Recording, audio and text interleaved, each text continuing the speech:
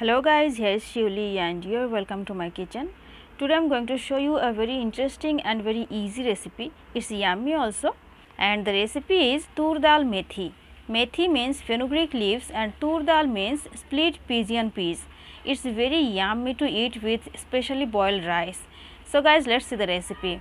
Here I have taken 1.5 cup of Toor Dal and washed them properly. So now we have to pressure cook it. So we need a pressure cooker. I have a small size pressure cooker, and now we have to add the dal, I mean the pigeon peas, split pigeon peas into the pressure cooker. Now we have to add water in it, about 3 times of the quantity of dal, that means lentils. And now we have to add some salt and some turmeric powder into it, 1 teaspoon of salt and half teaspoon of turmeric powder. And now we have to cover the pressure cooker and cook the lentils for about 15 minutes on medium heat. So let's do it. And on the other hand, I am showing you the ingredients. Here I have taken 1 bundle of methi, that means fenugreek leaves, washed them properly, drained the water very nicely, and after that chopped them finely. Actually I chopped them as fine as possible by me. And here I have taken 2 medium size onion finely chopped, 5 to 6 cloves of garlic finely chopped. Actually I chopped them into small pieces, not very finely. 2 small sized tomatoes finely chopped and 3 to 4 green chilies cut lengthwise. So here are the things we need, and now we have to check the pressure cooker, the lentils. So here we go. We need to check the lentils if they are cooked very nicely, cooked fully. You can see guys that the lentils are not mashed at all and they are cooked very nicely, as you can see, as I wanted it, and this is the perfect texture for the recipe. So guys, let's keep it aside and go for the pan. I turned the heat on and now adding some cooking oil. The pan is already very hot, so the oil is also hot. Now I am adding half teaspoon of cumin seeds, half teaspoon of mustard seeds, 2 bay leaves, 3 to 4 red chilies, and a pinch of hing, that means asafoetida. So now we have to add the onion and the garlic here and fry them until a nice brown color.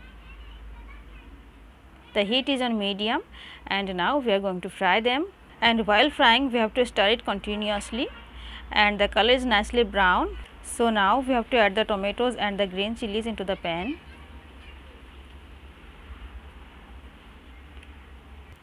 After adding tomatoes, we have to add some salt to soften the tomatoes quickly, but we have to remember that we added salt with the lentils while pressure cooking, so don't add too much salt here.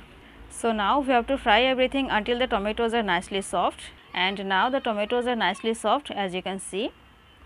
So now it's time to add the lentils, I mean the boiled lentils, into the pan. Let's add it.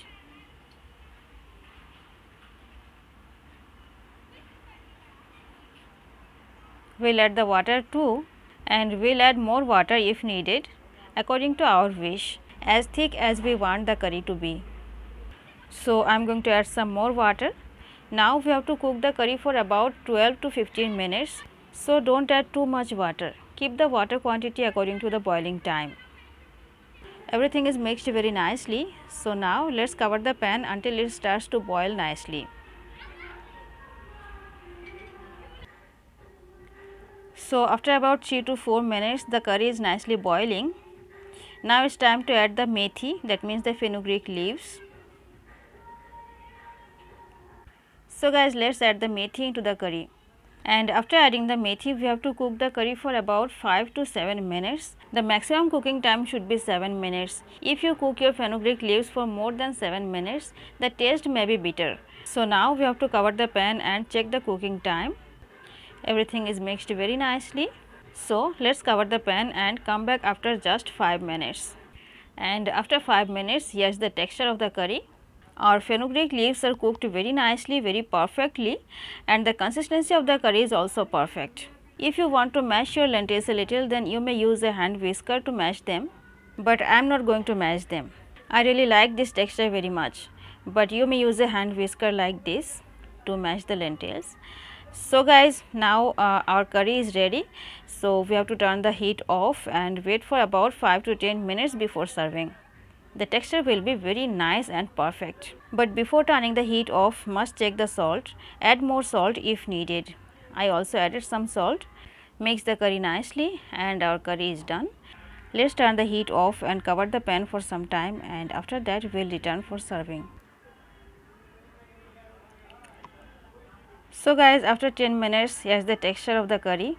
The consistency of the curry is very nice and perfect, and the taste is really amazing. It's very yummy to eat with boiled rice, and you may enjoy it with roti and chapati as well. So guys, try this simple recipe at home and don't forget to let me know about your experience. Hit the like button guys if you really liked the video, and please don't forget to subscribe to my channel. Hope to meet you in the next video. Thank you so much for watching. Bye bye. Take care.